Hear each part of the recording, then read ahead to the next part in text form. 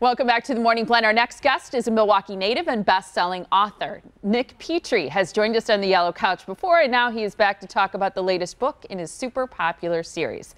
This is The Wild One, number 5 in the Peter Ash series. So we want to know what the inspiration is for this book. That's right. Nick is here to spill the beans about Peter Ash, a war veteran who seems to be losing his fight against post-traumatic claustrophobia. It's really good to have you here again. Oh, thanks so much for having me back. Nice to see you. I really appreciate it. So tell us a little bit about this adventure of your main character. Well, so the book started.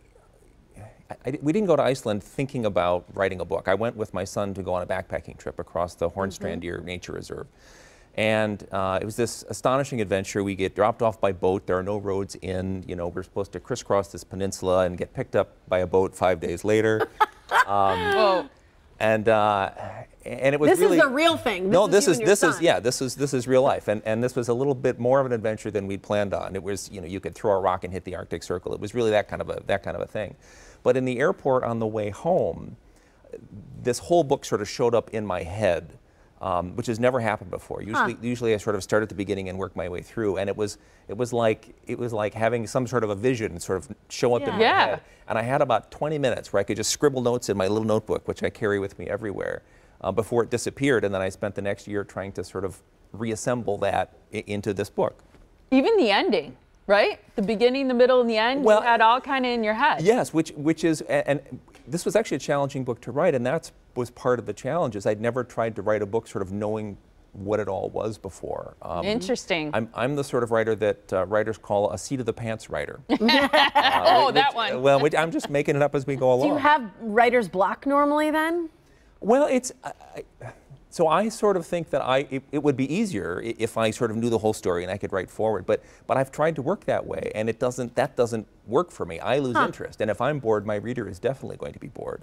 So I sort of discover the story at the same time as my reader does. Yeah. And then after I finish that draft, I go back and polish it up and make sure everything sort of ties together. But it is the least efficient way of writing a novel I can imagine, but it's the only way I've got. So yeah, until this one. Well, yeah, but that was part of the challenge with this one too, is because part of it was that I'm a mountain biker, and I had a fairly spectacular mountain bike accident.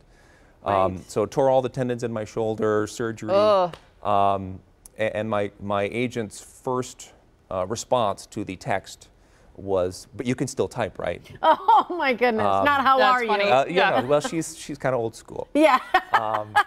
But so, with surgery and pain meds and all the rest of it, so that this was a challenging book to write. But the early reviews and the responses from readers and my publisher have been kind of astonishing. So it worked out well so far. Yeah.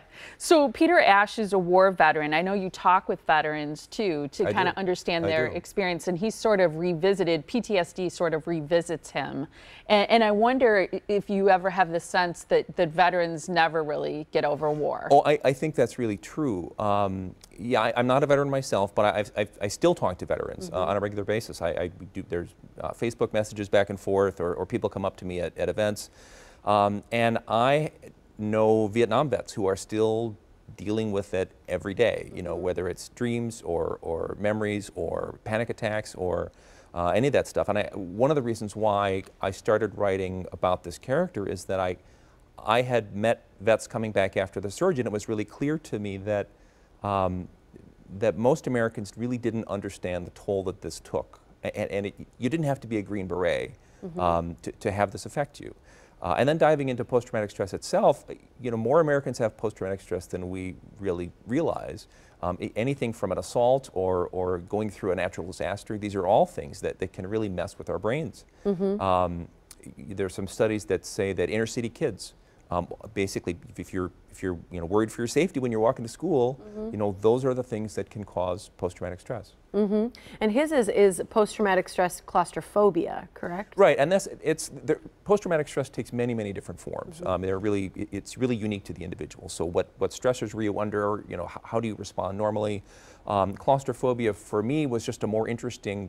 That had storytelling possibilities for me, to have a character who couldn't go inside for long periods of time, who really would rather be outside, and I'm actually a guy who would always rather be outside.